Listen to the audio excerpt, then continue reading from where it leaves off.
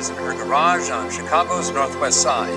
She is building a single-engine airplane. Paris Schutz of the Chicago Tonight staff went to meet this ambitious young aviatrix to find out what is propelling her. Sabrina Pasterski says that at age 5, she knew what she wanted to do with her life. We're walking around the Sort of what it felt like the first time you were up in the air. It's really like freedom, that a flight that nothing else. such a passion for it that.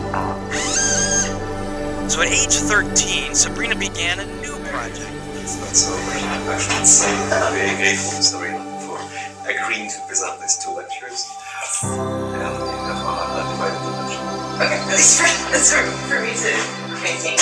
Great. Okay, so we'll just start putting this up on the board because it's kind of a good thing to keep in mind when we go through things that are maybe a little bit more just technical versus more interesting.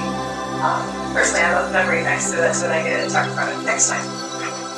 But when you're studying massless scattering, and you're looking at like the low frequency limit of the extra attached speed. She's already a certified pilot, and now she's building her own airplane.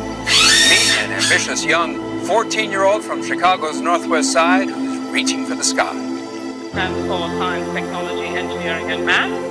And we're going to discover the power of learning, and that, yes, girls too can reach for the stars, literally.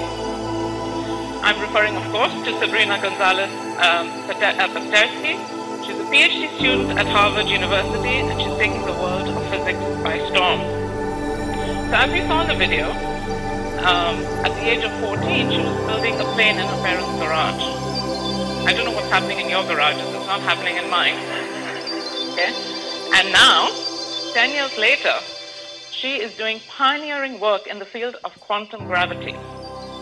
So why is that important?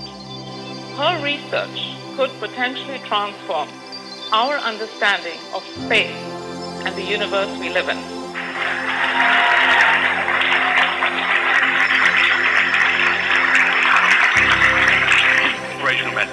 When I want to motivate myself to do more, I think what have I done lately? But when it comes to, I guess, the optimism, it's more like if there's a particular task I want to do and I haven't been able to do it, and I see that somebody else has done it, it's if they can do it, I can do it. So it's more like that. They can do it, I can do it.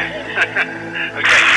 Talking to Sabrina Pasterski, who is an amazing millennial phenomenon. She is studying theoretical physics at Harvard, something called quantum gravity, which I don't pretend to understand. And she's hating, if I say this, she hates it, but has been called the next Einstein by Harvard, so no pressure there. Definitely makes me feel like a slacker. And with that, I say thank you, and please enjoy the conversation.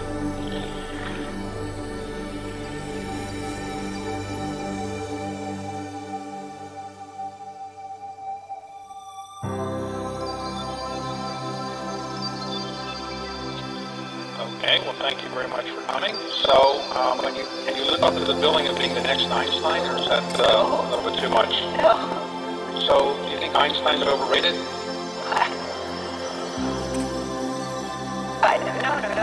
No. I think that his name is overused. Okay, so how did you get interested in theoretical physics? So I was interested in aerospace engineering when I was little, and then I just wanted to kind of have more of an understanding of whatever it was that I was doing, and theoretical physics is a nice balance of. Okay, and so you did extremely well in high school, I assume? Sure. And you went to MIT? Yeah. And how did you do at MIT? Great at MIT. Did you get a B? No. Only A. If you work really hard to get good grades, but in the end, that's not enough. And so, part of the reason I'm here today, which I'm really excited about, is that you go through your undergrad, you do your curriculum, and you realize that there's so much more that you need to actually learn, especially once you're in a graduate program today.